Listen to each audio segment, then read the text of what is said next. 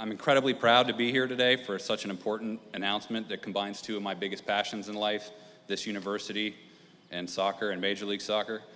I knew this place was special. The first time I got here, our first game was on the other side of the state.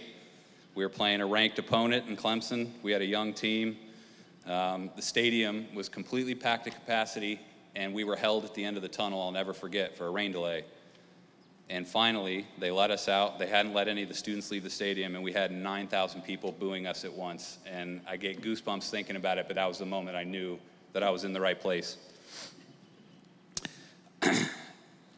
I couldn't be more excited to see these two organizations work together. As Gary said, the university and MLS share their values regarding experiences that are all accessible, inclusive, and authentic. For me personally, you never know how long you get to play this game. But this university provided me with the education to set myself up for life afterwards, and whenever that time came. Now the entire league has access to the same resources to prepare for a life after playing this beautiful game.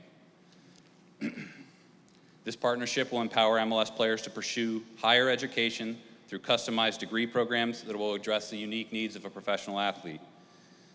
Initiatives like these help separate MLS from leagues around the world as a league of destination.